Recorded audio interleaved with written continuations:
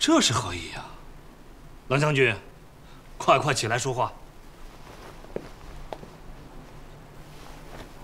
陛下，老臣征战杀伐数十载，如今年事已高，是时候卸甲归田，将重任交予下一辈了。这，哎呀，冷将军，你为国建功立业，是我大燕国的基石，这兵权不能说交就交啊，要交。 也得等挑选出合适的人选以后再说也不迟嘛。冷离啊，你快替朕劝劝你父亲。父皇，该说的我早已说尽，我作为女儿也只能尊重了。陛下，陛下身边人才济济，肯定会有合适的人选。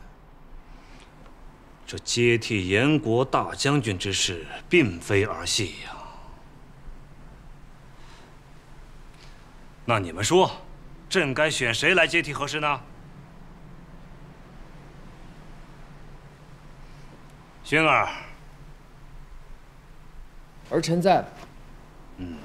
你身为皇子，这虎符就交由你来收下，如何？ 父皇，大将军乃国之重器，开疆拓土、保家戍边这等重要的责任，恐怕儿臣难以胜任。勋儿，你也是随大将军立下过赫赫战功之人，有何不可？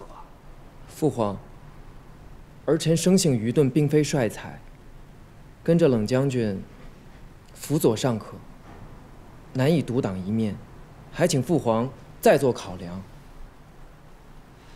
你身为皇子，却连一点责任都不愿意担当，你让朕颇为失望。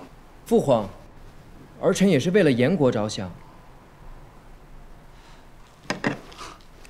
你们说啊，这倒成了烫手的山芋。冷将军，这兵权连给都给不出去了啊！爸。 既然这样，交兵权的一事，还容朕想一想再说吧。你们都先下去吧。